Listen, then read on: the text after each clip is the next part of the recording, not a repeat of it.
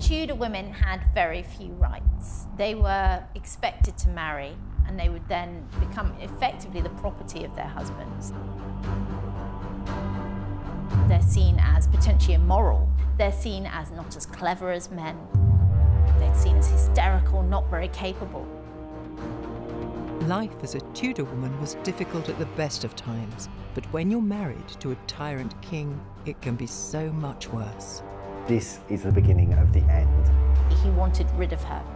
Divorced, beheaded and died. Divorced, beheaded, survived. Some are painted as villains, some victors, others victims. It's very difficult to state whether Henry VIII truly loved any of his wives, but ultimately I think Henry only had room to love one person, and that was himself.